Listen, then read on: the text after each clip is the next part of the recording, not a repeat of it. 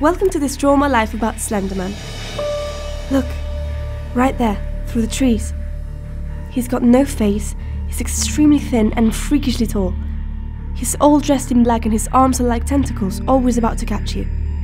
You better run fast because SlenderMan is coming for you.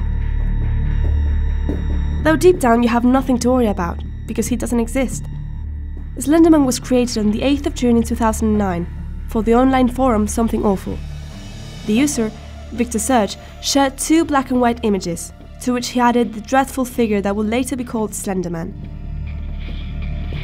The first one shows a group of friends walking while SlenderMan sneaks on them, and the caption said, "We didn't want to go. We didn't mean to kill them, but his continuous silence and his outstretched arms were so horrifying and comforting at the same time." The second picture showed a park, with kids playing on the swings and SlenderMan under a tree with tentacles as arms. It also quoted, taken on the same day as the fire in the library of Sterling City, where 14 children went missing. Victor Surge admitted he was inspired by the legend of the Shadow People, as well as H.P. Lovecraft, Zach Parsons and Stephen King. His intention was to create a being whose motivation was impossible to understand, so he would terrorize the whole population. The SlenderMan myth kept growing thanks to the contribution of thousands of users until the inevitable happened. It went viral. SlenderMan had become a phenomenon around the world, promoting new tales, photos, videos, and even web series. Are you ready to hear the scariest ones? Marble Hornets is the most famous series about SlenderMan. It's a false documentary. Alex Crayley is a film student that disappears, leaving his movie Marble Hornets unfinished. A friend of his gets the movie's raw tapes, and through them he tries to find out what happened to Alex. On the first episode, named Entry Number 1, we can already see SlenderMan on Alex's front porch. The fact that they made it look like a home video makes it look more realistic, and the effect is terrifying. Throughout the rest of the series, SlenderMan's presence is more intermittent, though the tension caused by something terrible that's about to happen is always there. Croatian Files is the first Spanish web series related to SlenderMan. 2 Erasmus students in Croatia find an abandoned hard drive and decide to create a YouTube channel to upload the videos they find in it. Most of the files were corrupted. Something was haunting the former owners. There are so many pictures of SlenderMan online.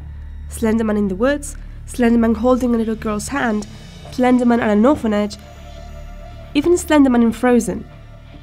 So many people are contributing to his story that his appearance, his terrifying mutilations or his abilities are always changing. It is said that SlenderMan likes wandering in the woods because people usually take pictures there, and he likes to be in those pictures. He also has the ability to teleport, and can cause paranoia, nightmares, and even delirium in his victims. Strangely, they all go missing.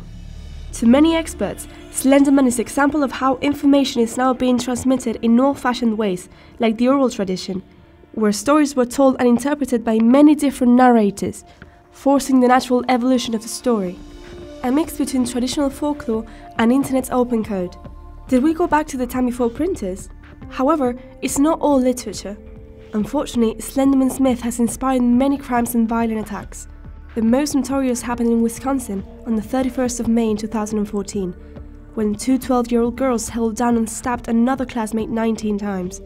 When they asked them why, the girls said that SlenderMan was watching them, and that if they didn't obey him, he would kill their families. Fortunately, the victim survived, but this horrible event made us all reflect on the use of internet by minors. SlenderMan is still growing in the collective imagination of many users, and even if his stories are disturbing, we must not forget it is just a fictional character, a very terrifying one. Thank you for watching this Draw My Life about SlenderMan. If you liked this video, don't forget to hit the like button and share it with your friends. Tell us in the comments section down below what you would like to see next time. Bye!